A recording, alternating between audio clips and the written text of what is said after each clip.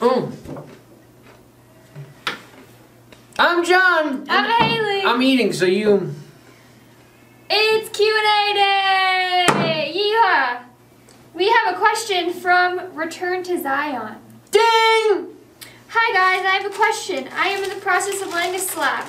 For various reasons, I have decided to add a retarder to the mix. I have to use a concrete mixer due to very poor access for a truck and the ridiculous cost of a pump truck in Australia. Praise for Australia. I am using Seeker Retarder in, which requires approximately 200 milliliters in liquid form of retarder per 100 kilograms of cement content, and gives approximately 3 to 4 hours of initial setting delay depending on temperature. This works out at about 25 milliliters per load. Ding! It's not right. It's not right. So, he's placing a slab. What type of slab did he say? He just said... A set retarder. He didn't say. So I'm going to assume that he was using somewhere between 334 kilograms per cubic meter cementitious to 356, 365, hold on. Let me see, 600 divided by 6855 equals... Yeah, so 334 to 356 kilograms per cubic meter. He said 200 milliliters per 100 kilogram of cementitious. So let's just say you have 356 divided by 100. We multiply that by 200 milliliters, and we have 712 milliliters per load. Unless he's using, what is it, like 600 or 66 pounds per or kilograms per cubic meter of cement, that the math just doesn't work out. 200 milliliters per, yeah, he would have to use, how do you get 200 divided by 4? So he'd have to be using somewhere around 40 pounds to get 25 mils. So that's the first thing. He's using 72 or 712 mils per cubic yard. And that actually makes sense. You know, normally with set retarders and hydration stabilizers, you need a lot of this stuff. And 200 mils is a fair amount. There are some that you don't need any. You know, maybe 20 mils will be more than enough. But we don't really, I've never used that product before. And if that's in Australia, we probably just don't have that product out here. Sorry, go ahead, sorry. I'm going to eat my pretzels. So, required for the concrete mix in each load and add, wait. Just kidding. The data sheet says to add retarder with the water. Therefore, my question is, can I measure the required amount of water in a bucket required for the concrete in each load and add the 25 mils to the bucket? Mix it thoroughly and then add it to the concrete. You're making small loads. Yes. Yeah, he says I have to use a concrete mixer due to very poor access for a truck. Okay. So I'm assuming you're doing, this is, all the numbers I came up with assumes a 1 cubic meter batch. Or a 1 cubic meter unit.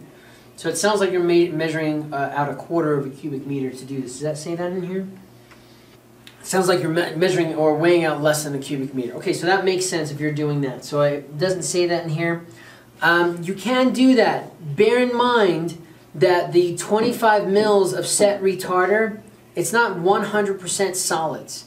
So theoretically, with that much of a chemical that you're putting in there, it's going to bring a lot of water. I would make sure that you're multiplying that 25 mils by whatever water content and take out that water content from the water. And yeah, if the back of the soup can, you know, if the manufacturer is telling you to put it in the headwater, then you put it in the headwater. Yeah. Ding! I have a question. Uh-oh. So... Wait, I need another pretzel. Ah! No more pretzels! No Cheez-Its. Come on. I'm going to have breakfast or lunch here. But we made steak. Oh. What do you got? So, I want this video to be about sequencing of set retarders. So what would happen if I added it at the end versus the beginning versus mixing it with the water versus not mixing it with the water?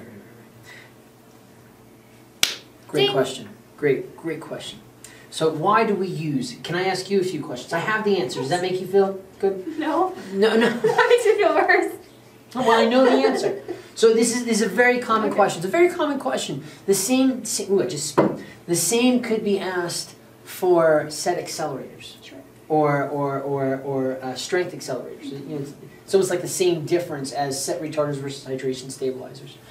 Why do we normally use set accelerator or set retarders and hydration stabilizers? What's the reason behind it? To manipulate your concrete mix. Ah, but why? What are we trying to manipulate? What are we trying to... Hydration. From what? What do you mean? Like, what are we trying to protect ourselves from? With a hydration stabilizer? It's setting up too fast. Why would it set it up too fast? Because that's how cement works. Normally, I feel like I'm pulling teeth here. Normally I feel we like you're use pulling teeth too. set retarders and hydration stabilizers because there is either a concern from temperatures taking us off and us losing slump. That's normally the set retarder. It's too hot out, and we've got a long drive time, a long commute. So we're going to, and I hate the name set retarder. It really is, there's got to be a different name.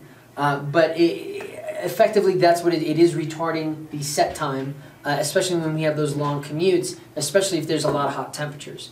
Now, for a hydration stabilizer, it's more for stabilizing that peak temperature if we're concerned about thermal shock, thermal volume changes, and a cracking that's induced for our bigger mass concrete pours. And as you know from David, our definition of mass concrete changed to not just big aggregate or big concrete, but any concrete where we worry about temperature change. And I'm really bastardizing that, so that's not verbatim.